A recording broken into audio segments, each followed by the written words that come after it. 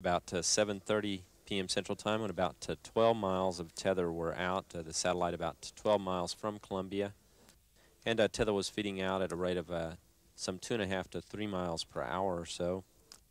Mission specialist Jeff Hoffman called down and reported the tether had broken. The tether breaking apparently inside the boom, with only about 10 meters of tether left in the boom.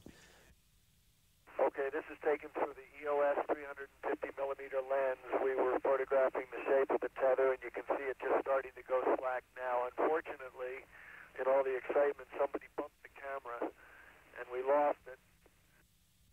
Okay, and that's the view that we had of it as it was drifting away, and we got it for a minute or so before sunset.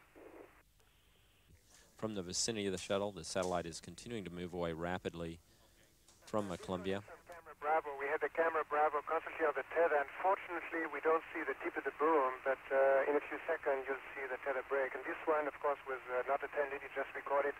It could not be bumped either, so it will record steadily the whole break and coil back to the tether. Copy, Claude.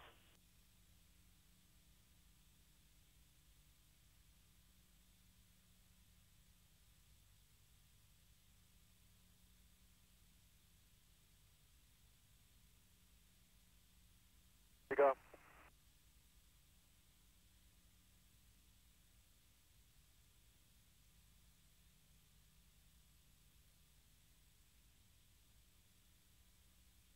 We'll hold there on the bottom of the moon for a minute there. We're trying to show there's a little bit of Okay. a little bit of tether at the bottom of the boom.